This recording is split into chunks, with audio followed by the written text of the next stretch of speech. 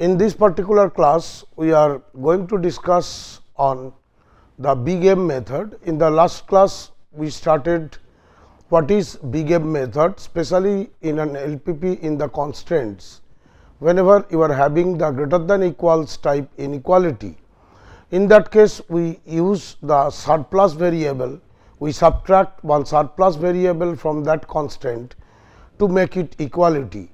But since the surplus variable is negative, therefore, whenever I will make the variables x 1, x 2, x n equals 0, the surplus variables, if it is x n plus 1 to x n plus I, then there will be x n plus 1 equals minus b 1, x n plus 2 equals minus b 2, like this way x n plus m n equals minus b m.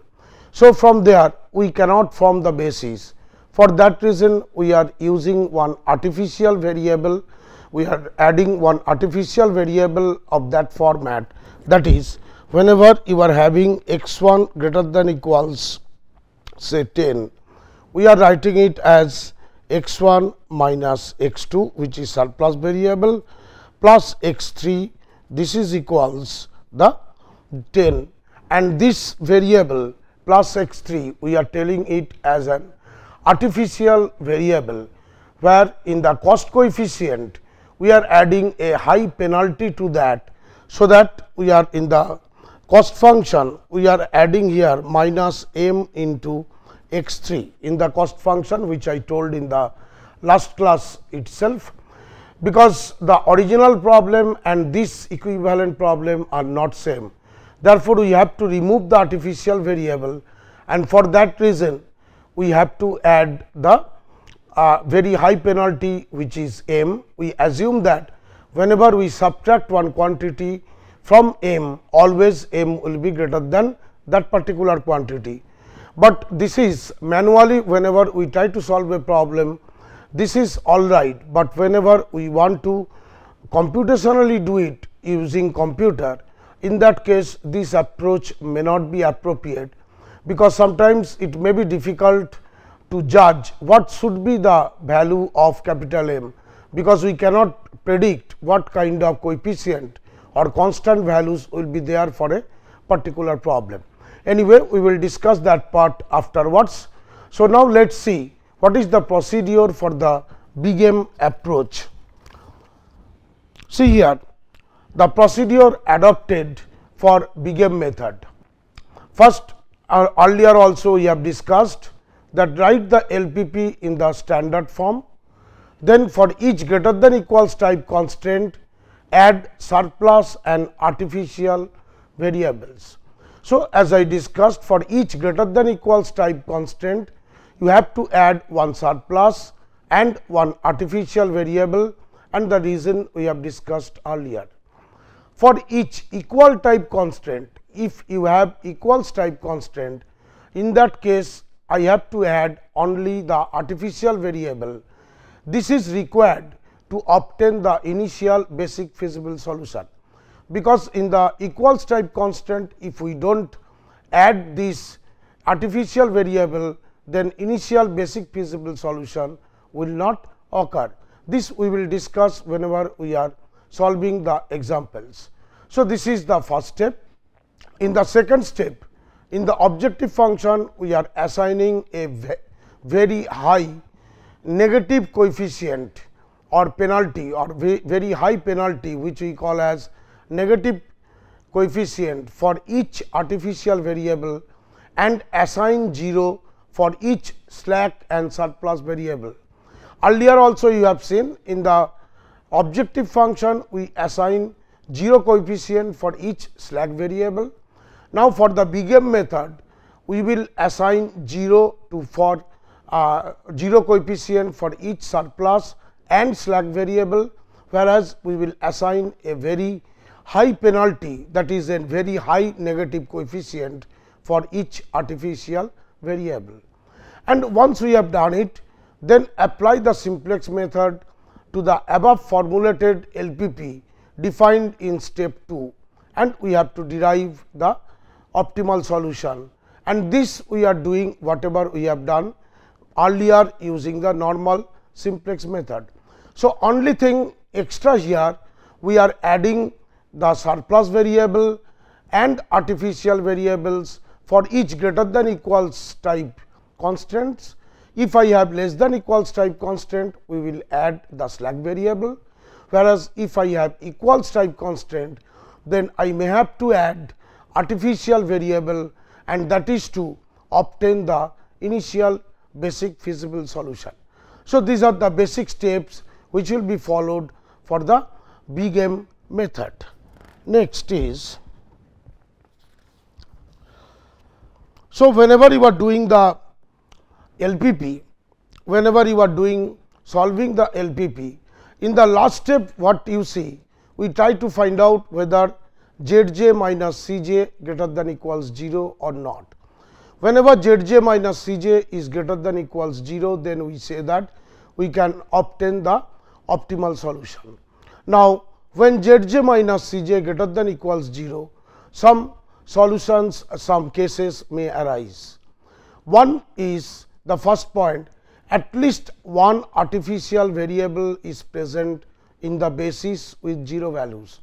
In the basis means on the left hand side of the table under CB whatever variable CB and XB, under XB whatever variables we are writing, those are the basic variables. So, if all Zj minus Cj greater than equals 0 for all j, and if one artificial variable is present in the basis with 0 value, that means the optimal basic feasible solution is degenerate. Now, what is the meaning of degenerate? I will discuss the degeneracy case afterwards. Degenerate means there may have the redundant constants, that is some constant is there in your problem which is not required, which is covered by some other constants, or in some other cases in the basic variable value is 0.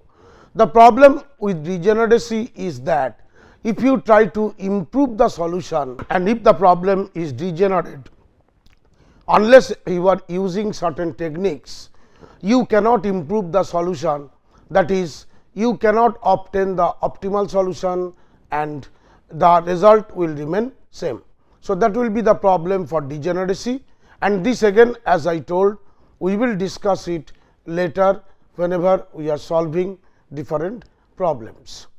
The next step is at least one artificial variable is present in the basis with positive value.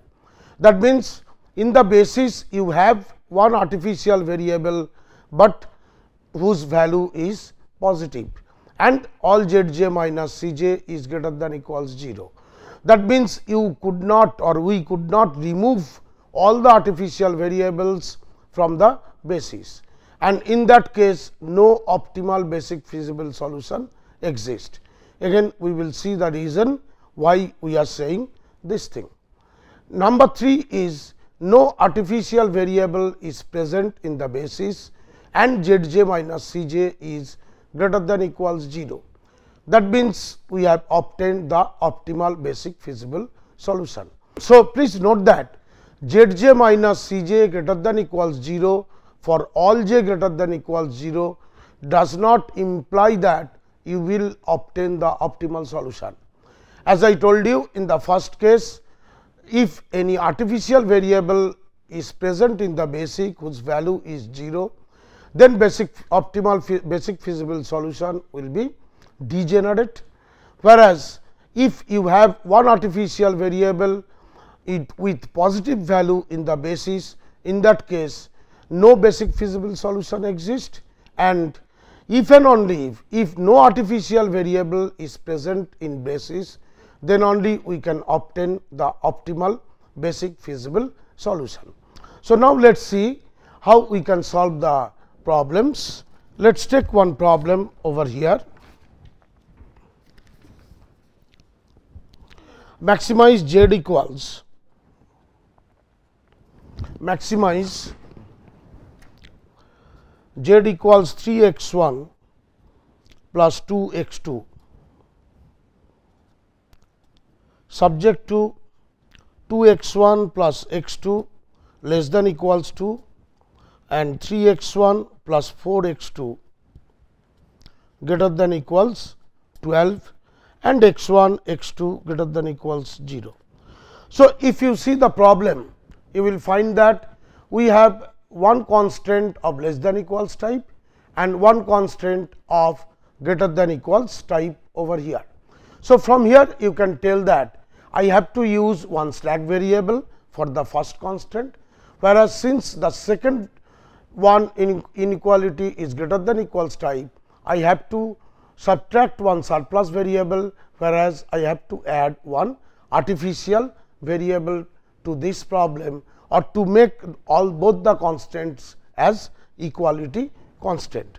So, introducing the slack and surplus and artificial variables, your problem reduces to maximize these. I will write down z equals this one,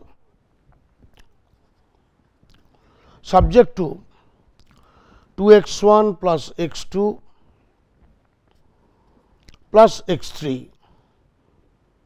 I will write the right side later, whereas 3x1 plus 4x2 plus 0 into x3, and I have to add one slack variable plus one artificial variable, this will be 0. So, that the coefficient of the slack variable and the coefficient of artificial variable in the first constant is equals to 2.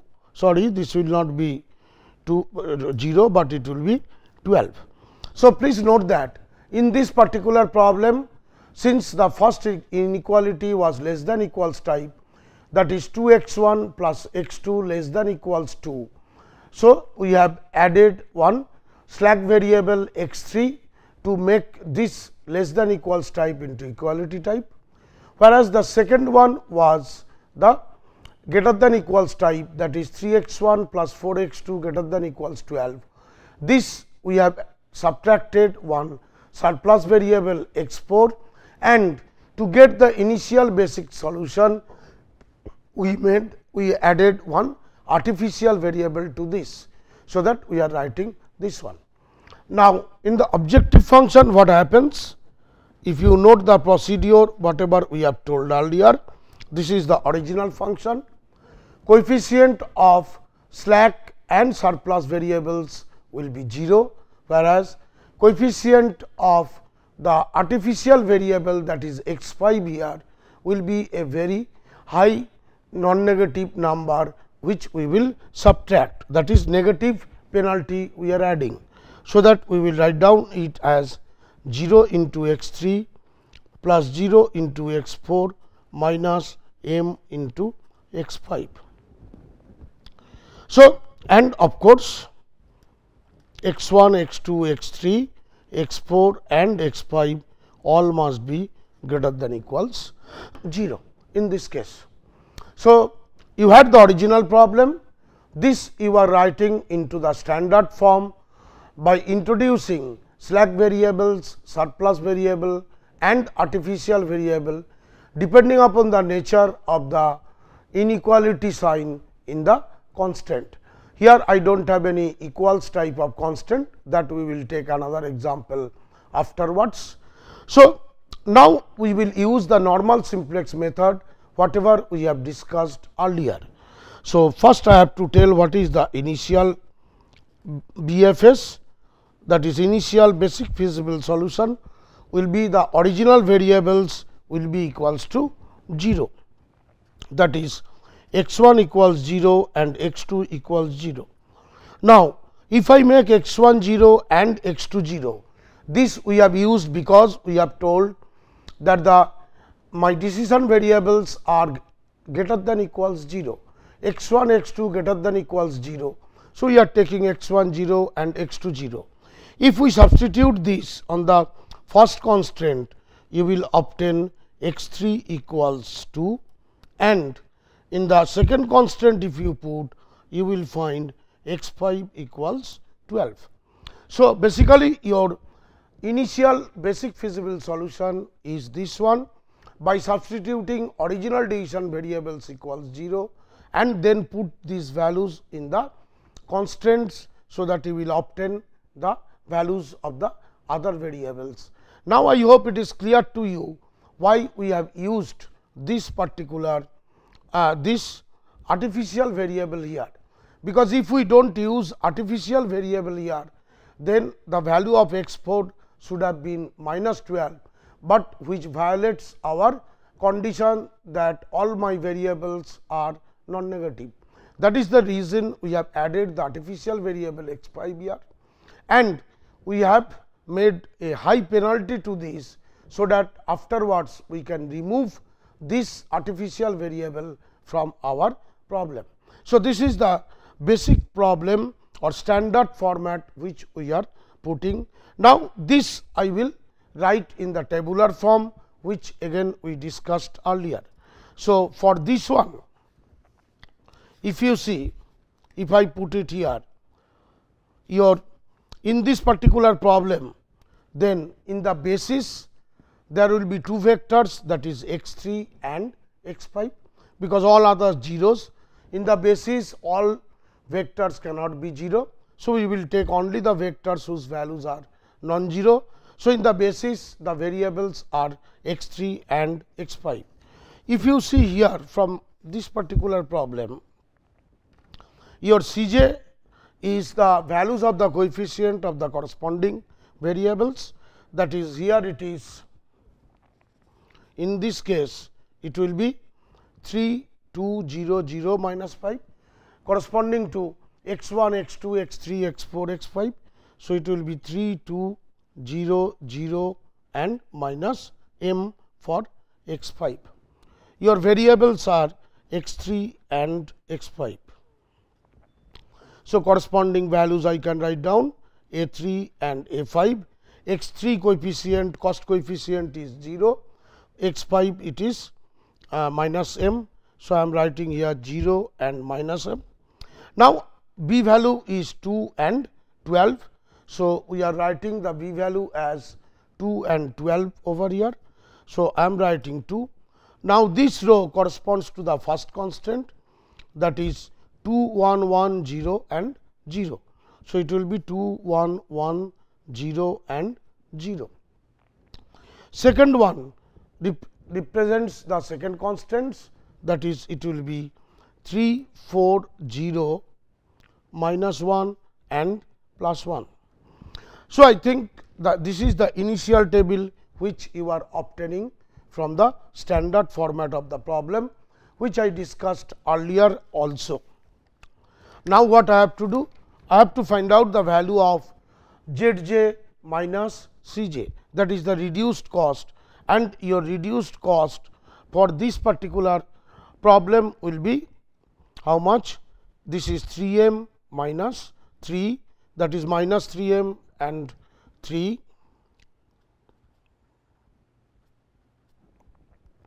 minus 3.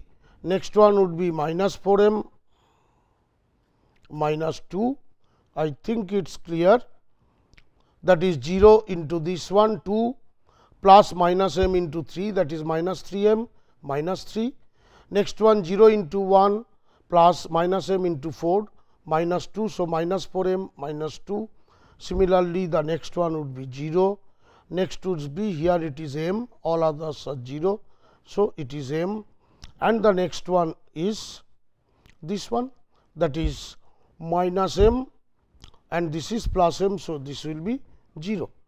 So, here I obtained the reduced cost value z j minus c j corresponding to each variable, and I am finding that the variable x 2 corresponding to variable x 2, which has the most negative value, that is minus 4 m minus 2, because I can make m as large as possible. So, this is your entering variable. So, x 2 will be your entering variable. Once you are getting the entering variable, in that case now you have to find out the value of x b r by y r j by finding the ratio of b by x. Your b is this column, x is corresponding to x 2. So, here it is b by x means it will be 2 divided by 1 for this case, whereas for this case it will be 12 by 4. Now, which will be the departing variable? That we have told the minimum of these ratios. So, minimum of these ratios is this one, that is your x 3 is the departing variable in this case. So, your x 3 here is departs and your x 2 enters here. So, therefore, your corresponding to this column and this row, they are intersecting at this point. So, your pivot element is 1. So, this is the first step. Since all z j minus c j not greater than equals 0. So, some variable will enter and some variable will depart. So, whenever the value of the z j c j which is most negative corresponding to that column, the variable will enter into the basis.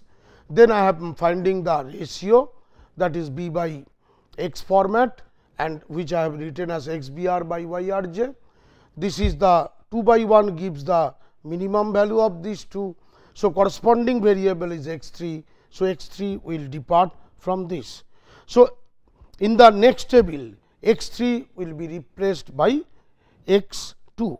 So, here in the x b value it will be x 2 and x 5. So, here it will be a 2 and a 5. So, here you have 3 2 0 0 minus m, there is no change. For a 2 it is 2. So, it will be 2 and minus m. So, what you have to do for the other columns, as we have told, the pivot element has to be 1 and then the corresponding elements of this column I have to make 0. Since this is already 1, I do not have to do any operation on this row, straight away this will remain as it is, that is 2 2 1 1 0 and 0. Whereas, for this it is 4. So, I can multiply by this second row minus first row into 4 if I make, then this one will be 0. So, if I perform this operation, that is row 2 minus 4 into row 1 on this second row, then this element will be 0. So, performing these operations, you will obtain the values as 4 minus 5 and x 1 will be 5 0 minus 4 minus 1 and 1. So, once I am obtaining this table, this you can check it afterwards also. So, after this, once I am doing this one, I have to find out the z j minus c j value. Z j minus c j already you know how to calculate this, c b into x b minus c j. So, this into this minus this into this minus this, that is here it will be 5 m plus 4 minus. So, it will be 5 m plus 1, next one will be 0 2 minus 2 0, next one will be 4 m plus 2, next one will be m and next one is 0. So, if you find here all z j minus c j is greater than equals 0 for all j, this is true. So, I should obtain the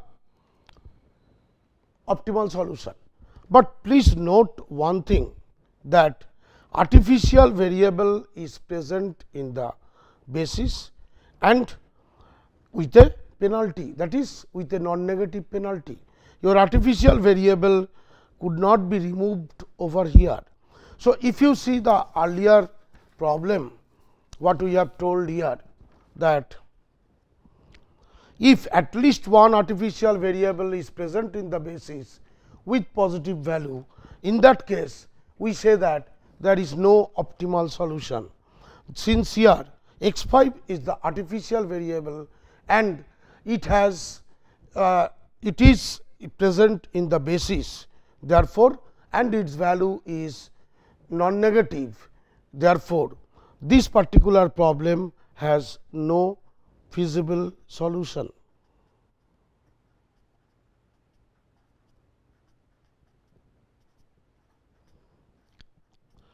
No feasible solution.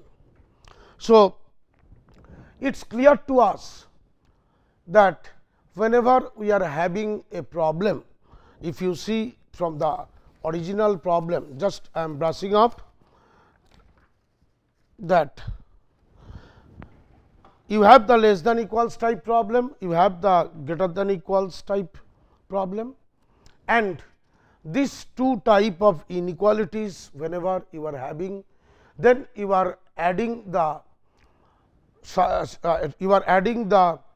slack variable to make slack variable x t to make the less than equality sign into equality, and after that you are adding the artificial variable surplus variable, you are subtracting and you are adding artificial variable for greater than equals type inequality to make it equality. Now, the reason for adding this artificial variable is that we are repeating again, if this x 5 was not present here, in that case whenever we try to find out the initial basic feasible solution with x 1 equals 0 and x 2 equals 0, and if we put on these equations, your x 3 will be 2, but your x 4 becomes minus 12 from here, if this x 5 artificial variable is not there. So, which is violating our non-negativity constraint, and for this reason we have to add this artificial variable and we are making it equals. Now, this problem by introducing artificial variable and our original problem, they may not be same. I have to remove this artificial variable, and to remove the artificial variable I have to add some high penalty to this artificial variable in the objective function. So, if you look at the objective function, you see this is the original objective function 3 x 1 plus 2 x 2, and the coefficient for each slack and surplus variables will be 0, just like we have given here coefficient of x 3 0 and coefficient of x 4 0, and we have added the coefficient of the artificial variable x 5 as m, which is a very large value. Then we are writing it in the tabular form like this, and after that we are using the normal simplex algorithm, whatever we have done earlier. So, in the second step we are finding, in the second iteration whenever you are doing it, you are finding that z j minus c j is greater than equals 0, all z j minus c j greater than equals 0, but one artificial variable is present in the basis. We could not remove this artificial variable. So, therefore, the cost will be very negative, instead of maximization the cost will be too negative, or in other sense we can say that from our procedure whatever we have discussed earlier, that this particular problem has no feasible solution. So, in the next class we will solve 1-2 more problems to clarify this particular method.